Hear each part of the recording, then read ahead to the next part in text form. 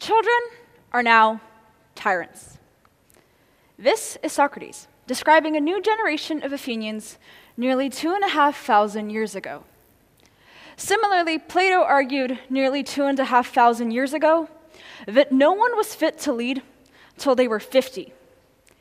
These ancient ageist absurdities, sociologist Dr. David Finkler quotes in his paper, The Internet, Youth Safety and the Problem of Juvenoia, in which he portmanteaus the words juvenile and paranoia, coining the term juvenoia. The term, which has in recent years entered the public consciousness, is broadly defined as the fears an older generation holds about a younger one, colloquially known as the "you millennials" attitude. Hello, my name is Anna Timchenko, and while I'm not a millennial, I am a member of the youth in question. Here to talk to you about juvenoia limiting our opportunities, and more importantly, how we fix it. We've all experienced juvenoia in some way, most often through conversational phrases, including but not limited to. Kids these days, back in my day, why is everybody nowadays so addicted to technology? And generationally, these conversational phrases have been relatively harmless. However, we're in an era of shifting demographics, where specifically in Western nations, the youth are now a statistical minority. This means even the tame forms of juvenoia help nurture stereotypes which have harmful, real-world implications. To examine this point further, let's take a look at the workforce. In an Olivet Nazarene University study, out of 1,025 respondents, ages 56 to 74, when asked, "What annoys you most about a younger colleague?" 48% of respondents said smartphone usage, 41% said sense of entitlement, and 35% of respondents said laziness. As a result of these quite ageist generalizations, out of the 1,005 respondents in the same study, now ages 24 to 39, 30% claimed that an older colleague was preventing them from advancing. This is juvenoia acting as quantifiable ageism. Another harmful manifestation of juvenoia is the neglect of social issues endemic to young people. Increasingly, young people have been called lazy because of the declining rate of home ownership. Advocates of this narrative, particularly the baby boomers, cite their own rapid acquisition of wealth as proof that instant success is possible if you just work hard enough.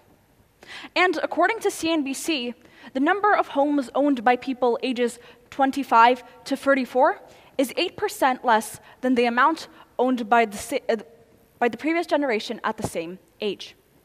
However, the belief that young people own less homes because of laziness or even a penchant for avocado toast is greatly oversimplified.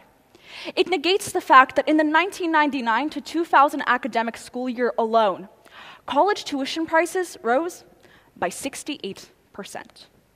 This continual increase in college tuition prices leads to, on average, according to Forbes in the United States, to $33,000 of student debt per borrower. Moreover, tuition prices continue to rise globally.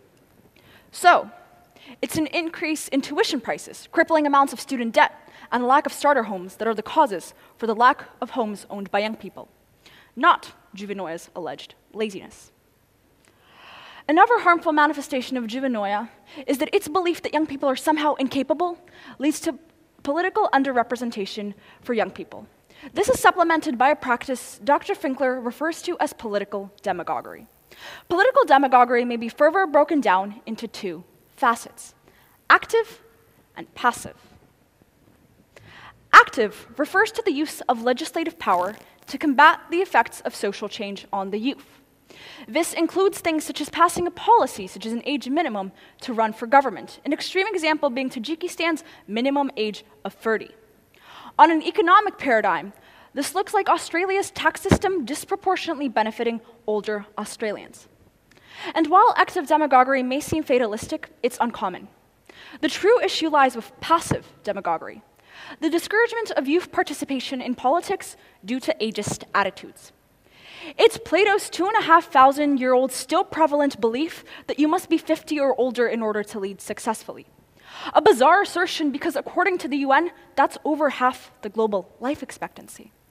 But the prevalence of such attitudes leads to the youth being barred from the global legislative process.